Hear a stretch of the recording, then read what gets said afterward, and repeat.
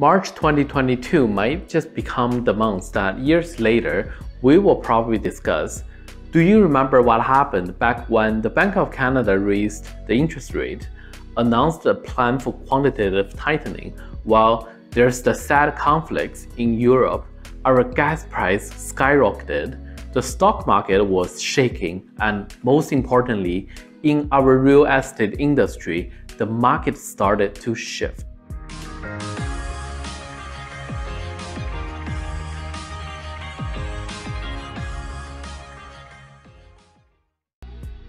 Let's begin with the actual numbers of the housing stats in the city of Toronto. Over the month of February, the average price has reached a new high, while the inventory is improving because for the second month in a row, the number of new listings is outpacing the sales, meaning more sellers are in the market than real buyers. In the York region, the price growth has slowed down a little compared to the month before.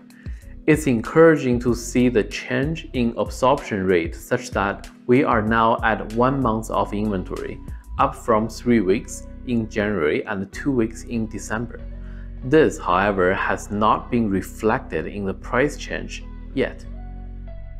There were two major events that happened in February we cannot ignore when speaking of housing. First is the Bank of Canada raising the interest rate. Okay, I know they had just announced the decision on March 2nd, but why am I saying it is an event in February? That's because the decision to increase the overnight lending rate by 0.25% on March 2nd was highly anticipated, and almost every professional was expecting that to happen. So, in my opinion, the anticipated change in the interest rate had already affected many people's decisions weeks before it actually happened. And we saw many more sellers listing their homes for sale, and this is a good sign to help relieve the inventory problem.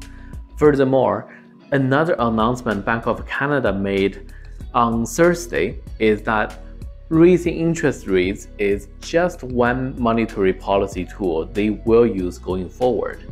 They also plan to execute quantitative tightening policies by not replacing the bonds as they mature, which is another powerful tool to reduce elevated inflation at the same time, discouraging others such as mortgages and corporate loans. We will still have our supply issues in housing, but at least we will see less of the excess demand that was created by the cheap capital over the next year or two.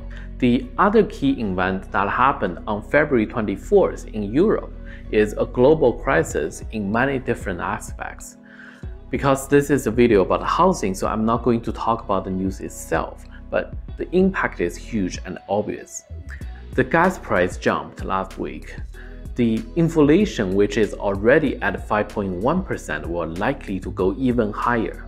The stock market fell. And we have yet to see its direct impact on housing, but I believe it is coming with a very high level of uncertainty. So in my opinion, over the next couple of weeks, the market will become very fragile. There are some people in fear of a market correction, while some are afraid the price will continue to soar in uncertain times. It is really important that if you are in the market for selling or buying, to watch out for every transaction in the respective micro market, your communities, and even on each street, because I think for every deal, whether sold in multiple offers or with a decrease in the benchmark sale price, will set the tones for future sales.